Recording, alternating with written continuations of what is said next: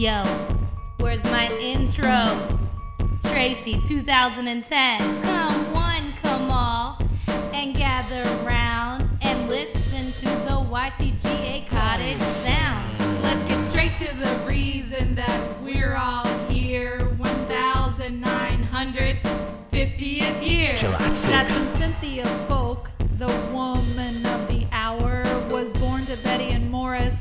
Tracy Power. They raised her somewhat normal with a couple of exceptions that we'd like to highlight in the following section. She's got several quirks that make her unique. Everywhere she goes, she just has to antique. She's a busy bee.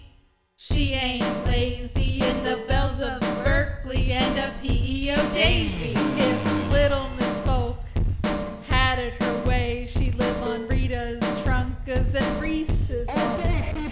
She raises worms and thousands of bees. She says they're part of her extended family. She never indulges, never a lush, except for Mexican rum to the bathroom she'll rush. 60 years of hairdos, beehives to lady dye, colors, perms, and straightening, and some we just ask why. She used to rock the turd hopper and yellow canary. These days she's rocking iPhones and MacBooks. It's scary. We won't call you older age cause we don't want you to yell, but it wouldn't be right without a mention of the National Registry for the Nurses of the War of 1812. She does so much for us all, and we love her so dear. Can't wait to make one of these every year. 61, 62, 63, 64, 65, 66. We're done. 67.